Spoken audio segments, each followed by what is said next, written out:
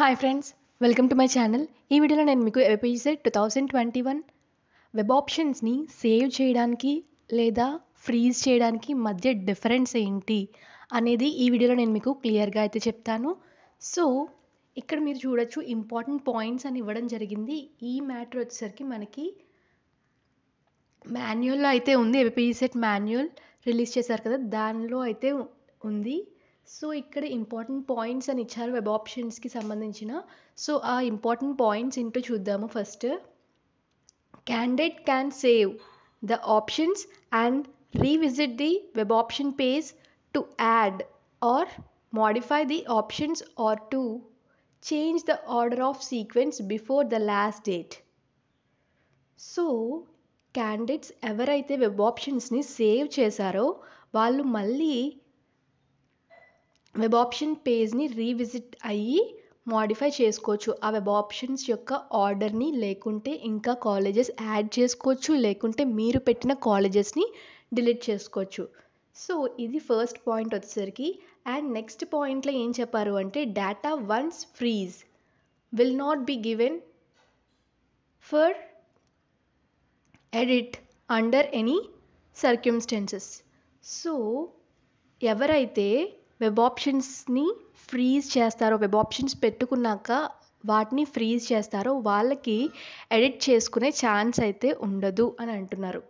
So ఎప్పటికీ edit చేసుకోవడానికి chance ఉండదా అని మీరు అనుకోవచ్చు. సో దాని గురించి అయితే నేను లాస్ట్లో చెప్తాను. సో స్కిప్ చేయకుండా వీడియోని అయితే పూర్తిగా చూడండి.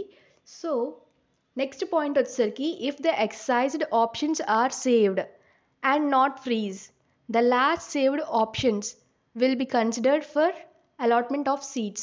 సపోజ్ మీరు ఓన్లీ సేవ్ చేశారు, ఫ్రీజ్ చేయలేదు అంటే మీరు లాస్ట్లో ఏ ఆర్డర్ని అయితే సేవ్ చేశారో సో దాన్ని వాళ్ళు తీసుకోవడం అయితే జరుగుతుంది సీట్ అలాట్మెంట్ చేయడానికి. అండ్ నెక్స్ట్ పాయింట్ వచ్చేసరికి, once the candidate freezes the preferred colleges then he or she cannot edit the colleges again. So the candidate can save colleges, check the select colleges carefully and finally freeze. ఇక్కడ ఏం చెప్తున్నారు అంటే, ఒక్కసారి ఒక candidate web ఆప్షన్స్ని freeze చేశారు అంటే వాళ్ళు మళ్ళీ ఎడిట్ చేసుకునే ఛాన్స్ అయితే ఉండదు. సో ఫ్రీజ్ చేసే ముందు మీరు కాలేజెస్ లేదా యూనివర్సిటీస్ కరెక్ట్ ఆర్డర్లో కరెక్ట్గా పెట్టుకున్నారా లేదో ఒకసారి చూసి ఫ్రీజ్ చేయండి అని అంటున్నారు.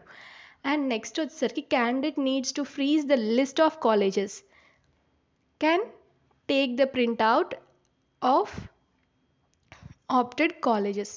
సో ఇక్కడ ఏం చెప్తున్నారు అంటే, ఎవరైతే ఫ్రీజ్ చేశారో వాళ్ళైతే ప్రింట్అవుట్ తీసుకోవచ్చు. మీరు ఫ్రీజ్ చేస్తేనే ప్రింట్అవుట్ తీసుకోవచ్చు అని ఏం లేదు, అక్కడ సేవ్ అండ్ ప్రింట్ అనే ఆప్షన్ కూడా ఉంటుంది. So save and print option మీద క్లిక్ చేస్తే అప్పుడు కూడా మీరు పెట్టిన కాలేజెస్ ఆర్డర్ అనేది ప్రింట్ కింద వస్తుంది. సో ఇక్కడ ఇచ్చిన పాయింట్స్ బట్టి మీకు అర్థమవుతుంది.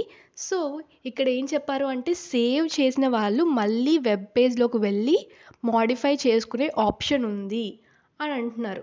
అండ్ అలానే ఫ్రీజ్ చేసిన వాళ్ళకి ఆ ఆప్షన్ ఉండదు. మరి ఫ్రీజ్ చేసుకున్న వాళ్ళు ఇంకా మళ్ళీ అస్సలు ఎడిట్ చేయలేరా అని మీరు అడగచ్చు. సో మీరు ఎప్పటి వరకు వెయిట్ చేయాలి అంటే, చేంజ్ ఆఫ్ వెబ్ ఆప్షన్స్ అనే డేట్ అయితే ఇచ్చారు కదా, సో అప్పటి వరకు మీరు వెయిట్ చేయాలి. So change of web options అని ఇచ్చారు కదా, ఆ డేన మీరు వెబ్ ఆప్షన్స్ పేజ్లోకి ఎంటర్ అయ్యి అప్పుడు మీరు చేంజ్ చేసుకోవచ్చు. సో రెండిటికి డిఫరెన్స్ ఏంటి అంటే, సేవ్ చేస్తే మీరు మళ్ళీ కావాలంటే ఎప్పుడైనా వెళ్ళి చేంజ్ చేసుకోవచ్చు.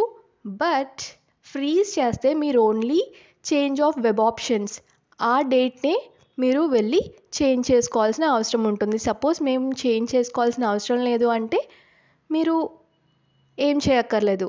సో ఇది ఫ్రెండ్స్ నేను ఇవ్వాలనుకున్న ఇన్ఫర్మేషన్. సో ఈ వీడియో కనుక మీకు యూస్ఫుల్ అనుకుంటే లైక్ చేయండి, షేర్ చేయండి అండ్ మర్చిపోకుండా ఛానల్ని మాత్రం సబ్స్క్రైబ్ చేసుకోండి. Thanks a lot for watching the video.